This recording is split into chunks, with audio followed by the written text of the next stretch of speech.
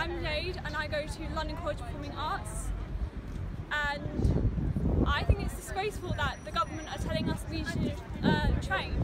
I have been a dancer since I was 5 and it's my dream and I want to be part of the Moore Ballet. And telling us that we're not viable and we're not skilled, I mean, we've just showed you that we are skilled. I mean, not many people can go on point, not many people can train for hours.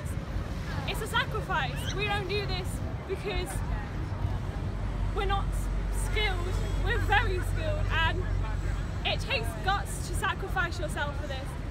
We go through hip replacements, knee replacements, broken bones. That is not fun. So we want really to take a look at all these amazing dancers and think, do they really want us to retrain, especially when they say that they love the ballet. Without the arts we would not have Spotify or Deezer. Nothing would exist, especially in lockdown when people are relying on music and YouTube. Without that, people would not be able to survive. Mental health would definitely fluctuate.